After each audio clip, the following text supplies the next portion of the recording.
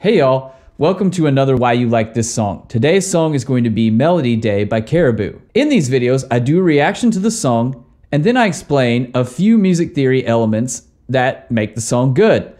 Don't worry, it's not going to get too complicated. I look forward to hearing this, haven't heard it before, and of course I got my handy dandy notebook here ready to take some notes. Don't forget to subscribe to the channel, like the video, and hit the notification bell. Also, in the comments, feel free to put a song that you would like to hear me tell you why you like this song. As always, I'm not going to play the whole song in this video, but if you'd like to check the song out and then come back and watch this video, the link is in the description below. All right, here we go. Oh wow, just jumps right in.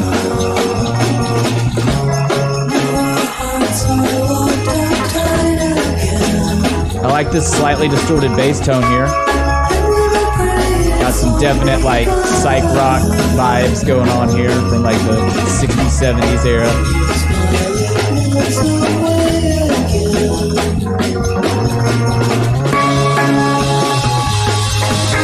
Alright, a little change into that section. Ooh, what are these chords? We'll figure that out in a second.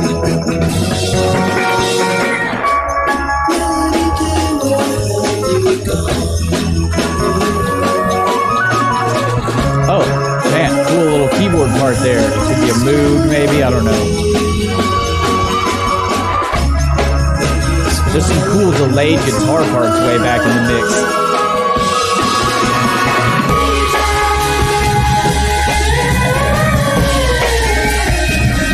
Really letting it rip here on what I think is the chorus.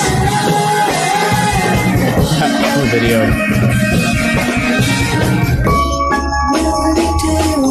Cool, bringing back that groove on the next verse. I like it. Loving this bass playing throughout.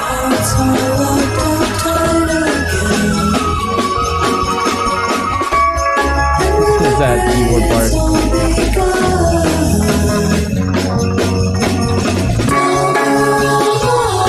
This bass player is killing it. And the guitar playing is real subtle.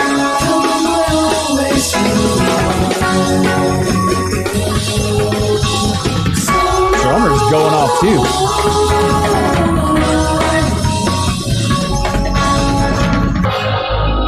All right. A little difference here. Probably a bridge. Oh man, this is like drony synth in the background. Could be a guitar part.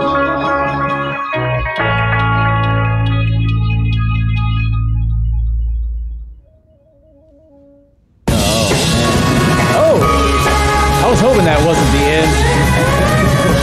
I wanted more.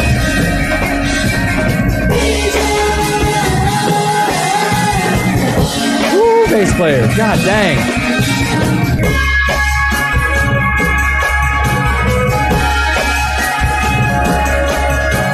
Little jam out ending here, maybe? Was it the end? I don't know.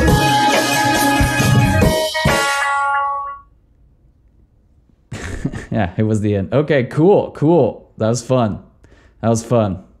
Cool, lots of fun things to talk about in this video today. I think this whole video is just gonna be bass player corner though. So if you've ever seen any of my other videos, you know that there's always a little bass corner, but the bass is romping this whole thing. There's a cool bass tone with a little bit, just a little taste of distortion in there. Wait, so what's distortion? Distortion, overdrive, fuzz, crunch. These are all descriptors for gain-based effects that add a little edge to our sound. Okay, well, what's gain? It's a laundry soap, right? Well, yeah, but in this case, we're talking about gain in music. Gain in music is the input volume. Volume going into the system. And if the volume going into the system is higher than the volume going out of the system, it tends to distort or break up. You might associate distortion with like heavy metal or hard rock, but it's used in all genres. There's distorted guitar in Taylor Swift songs. There's distorted guitar in Metallica songs. So let's hear the difference. Gotta tune your guitar before you use it. All right, so here are the chords of the song played with a clean tone or no distortion.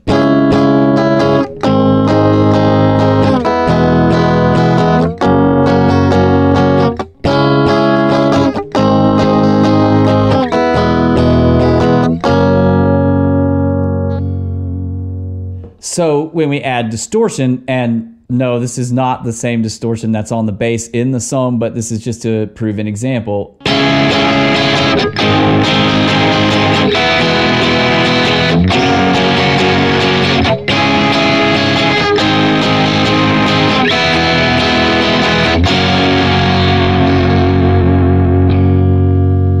So the distortion on the bass is not that much, but it gives it that bite and that edge that really propels it forward, cuts it through the mix, and kind of keeps the song pushing, right?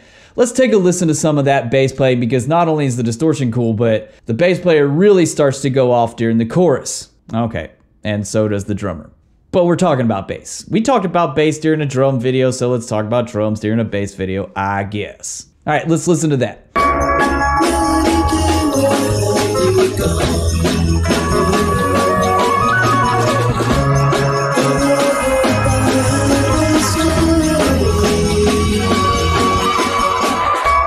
All right, now let's listen to a little of that chorus just so we can hear the bass and the drummer kind of going off at the same time.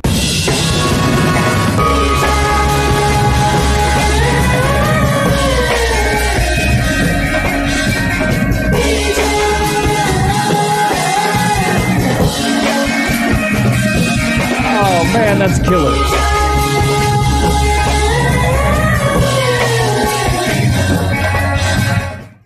All right, so the vocals in that chorus are pretty simple, which give the drummer and the bass player a lot more room to go off, especially that bass player climbing way up high on the neck. Really just, that's my kind of stuff. I love it. Keep doing it, whoever the bass player of this band is. That's awesome. I don't want to overshadow the drummer going off, but it's really cool. And let's face it, bass players don't get to be the centerpiece a lot, but they should. Another cool thing in this is the use of an Uncle Ben instrument. No, I'm not talking about Rice. I'm talking about from Spider-Man, Uncle Ben saying, "With great power comes great responsibility." And in that is a tambourine. Other instruments that fall into this are like a harmonica or an accordion or a triangle. They're all great instruments, but you know, a little bit goes a long way. It's a cool sound, but it doesn't get in your face, such as the cowbell from the Blue Oyster Cult Don't Fear the Reaper that they made the sketch of from Saturday Night Live. And of course, any Bob Dylan song with a harmonica. It keeps a cool element in there, but doesn't get in your face. So the chord changes in this song aren't your typical chord changes. I mean, they're not super weird, but there is something kind of strange feeling about them. And that is because we're using the chords from the Dorian mode.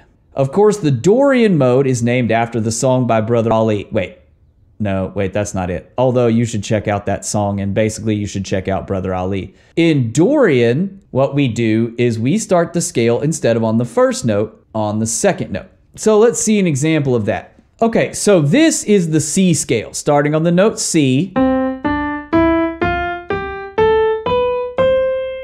and ending on the note C. And we just go through the alphabet, C, D, E, F, G, A, B, C. Now in this scale, you might have noticed that I didn't play any of the black keys on the piano, only the white keys. That would be the Ionian or major scale. For Dorian, we are going to play the same keys, no black keys, but this time we're going to start on the second note, D. And that is the Dorian scale. It's sort of like the minor scale, but one note different. The sixth note of the scale is raised up. In fact, the minor scale is one of those modes. It's called Aeolian, and technically so is the major scale. It's Ionian. Being that this is in the C sharp Dorian, the sixth note of the scale, C, D, E, F, G, A, in this case, it raises an A to an A sharp, allowing us to have this F sharp chord, which would normally be a minor chord in a C sharp minor key, but in this case, it's a major chord. That gives us one minor chord and three major chords. That does happen normally in minor keys, but this is a different one than we're used to hearing, and it gives us a cool feeling along with the sort of psychedelia and washiness of the whole thing. This song does have some tendencies to bring back the 60s, early 70s psychedelia. The tambourine, of course, is a big factor there, as well as the drumming, tom fill thing happening in the chorus. You know, if you think of guys like Keith Moon or Mitch Mitchell. And so they really really take right out of the psychedelic rock playbook here on this song. There's also a kind of a cool thing with the guitar in this song. It is a little low in the mix, but it's got some cool effects running, and of course, it's got what is possibly my favorite effect: delay. I love delay, and it has many uses. It can be used to thicken up a guitar sound. It can be used to create the psychedelic washy sounds that you hear sometimes, including like if you think of like reggae or the end of Karma Police by Radiohead, when you have that. There we go, folks. Singing effects again. Never works. In this song, and you can hear it right at the end, we definitely get that echo sort of delay where we get that ga ga ga ga ga, and it repeats itself. So when it comes to a delay, I'm gonna play the note one time and then it's going to keep repeating afterwards while slowly sort of fading out. And we hear that sound at the end of the song, but it's used throughout. Let's take a listen. Pretty cool effect there at the end of the song, but delay has many uses. This, of course, just being the classic echo. So when you hear that classic echo in a song, now you know that that's delay. So there's a flute part that could also be a keyboard part on, say, a Moog synthesizer or something of the like, that acts as sort of a counter melody that sort of improvises in the background for when the vocals aren't singing, and it also adds some high sounds to the song that we don't have throughout the whole thing. Let's take a listen to one of those parts.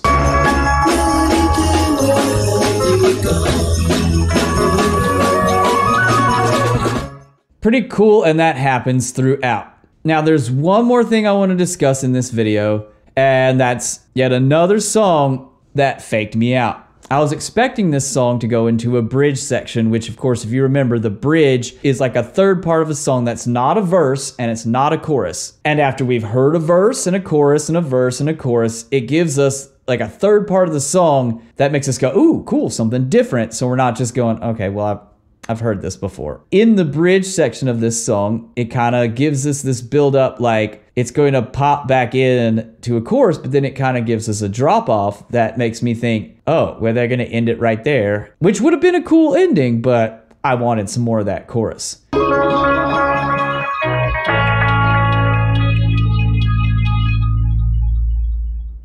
If that was the ending to a song, that would be a really cool ending and like a really nice, mysterious way to leave off the end of a song, and I really would have liked that. But then the drummer's got something else to say.